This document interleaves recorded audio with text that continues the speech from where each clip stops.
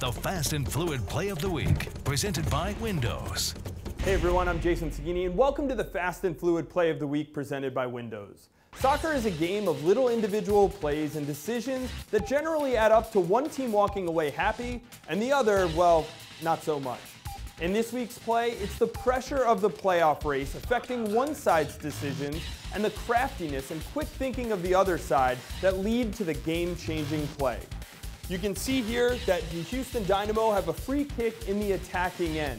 Now the Dynamo needed to win this game and they were down a goal, so they sent everybody forward. You can see they have every one of their players in the attacking end, and you'll have to trust me that Kofi Sarkodie is up there as well. But because of this, they have a lot of space behind them.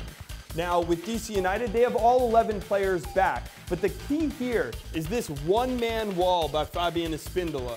He knows that Brad Davis is going to be going to the far post to these targets, David Horst and Eric Brunner. Those are the danger men for the Dynamo.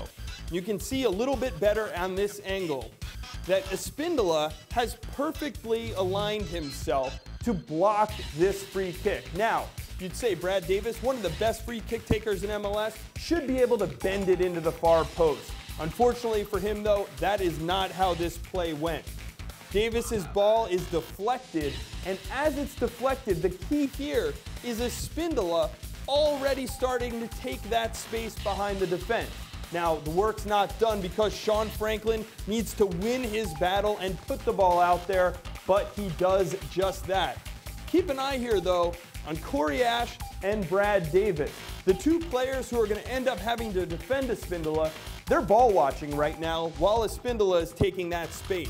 You can see that gives him just the head start he needs.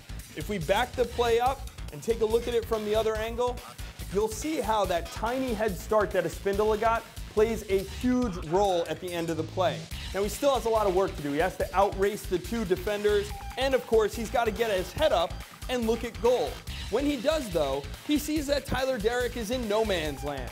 He's halfway between the attacker and the goal, and he stopped himself. That gives Espindola the chance to loop a ball over to the back of the net. When you're a goalkeeper, you either want to come out all the way hard or you want to stay back if you think your defender can catch up to him.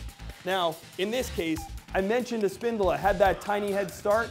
Watch how close Brad Davis is to deflecting this ball in the end.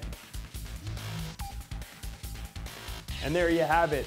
That head start did it for Espindola, a crafty finish from the wily veteran who's led DC United's resurgence in 2014.